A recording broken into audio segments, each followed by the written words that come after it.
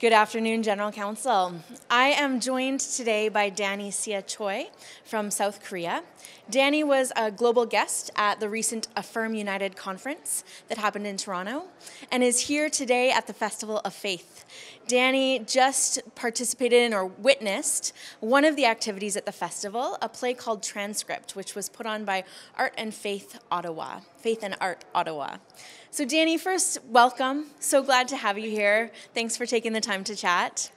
I'm wondering if you could tell me a bit of, first let's start off, a bit of your experience, a bit of your story. A bit of my story? Yeah. My personal story? Yeah. Would you like? Who are you?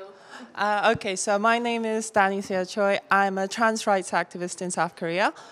I belong to an organization called 조각보, and we do mainly cultural activism on medical care, on raising the awareness of transgender people and their identities and what it means to be transgender, because not a lot of people in South Korea knows what that entails. We also do activism in terms of we provide support for the community. We currently run the only support group in South Korea. And we have a magazine dealing on the current issues relating to trans rights and trans issues and the struggles, especially when it comes to subjects of feminism, where the Korean mainstream of feminism seems to be closely linked to radical ideologies and exclude a lot of trans women and men in that respect. Yeah, so that's a little bit of the work I do. Fantastic. And so you were here for the Affirm conference last week. And what was your experience there? What was it like to be a global guest? And what did you hear and witness while you were there? The Affirm conference was simply amazing. To see so many faith communities, to see so many congregations in the United Church working towards making the church more affirming, of being more welcoming of LGBTQ+ people, and to hear the stories of affirmation, the anecdotes of people. I also attended a couple of workshops, one on trans rights and one on a refugee program for LGBT people. And it was just mesmerizing to see all the good work that's being done within the faith community, which I hope that Korea too will be able to get in there and progress on those issues. So as a trans rights advocate in South Korea and attending a workshop, hearing the stories of trans activism here in Canada, what were some of the similarities, differences, things that you noticed in your time last week? I think in South Korea, as well as in Canada, for a trans person, it's very hard to find a place of worship, to find a place that is affirming of your identity.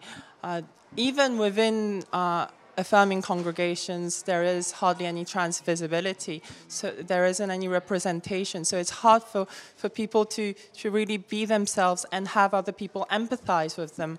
I think that's one of the main issues when coming out as trans, to be understood by other people.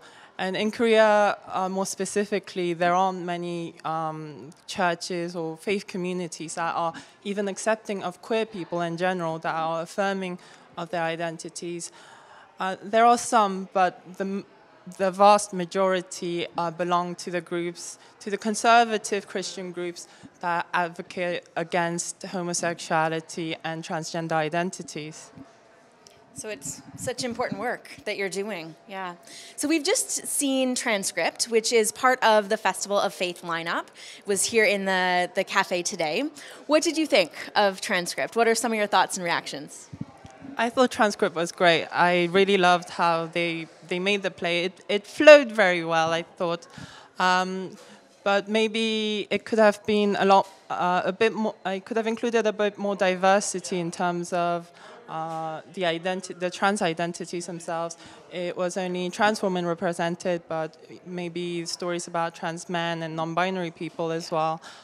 People of color could have been included in the play as well.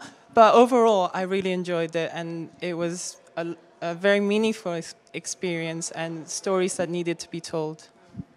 Was there a character or a plot line that especially resonated with you or spoke to you? I really liked the story of Ray. Ray is an older transgender person, and I know that it can be very hard for older people to come out and to transition after, because they have so much more to lose than younger people. Their whole life changes, and their peers are often less accepting of the queer movement, perhaps. So in the United Church, our global relationships, we often look at them through a partnership lens, and that's a big part of you being here as one of our partners and being a global representative at the Affirm conference. What would you say to the United Church in looking forward in kind of what you've witnessed is already happening and in looking forward to what's to come? What words would you offer to the United Church? First and foremost, I'd like to express my utmost gratitude for inviting me and organizing all of the program and making me see all of the good work that you do in terms of LGBTQ rights and activism and integration within communities. I hope that in Korea, too, we can introduce programs like Affirm United, and I hope that many more of the churches in Korea can be affirming and provide a place of worship for LGBTQ. And I hope that we can work in close partnership with the United Church and share the knowledge that Affirm United has and the United Church has to make that a reality. Thank you so much, Dani, and we'll continue to work in that important work together. Thank you for taking the time to be here today, and enjoy the rest of your time in Canada. Thank you very much. Thank you.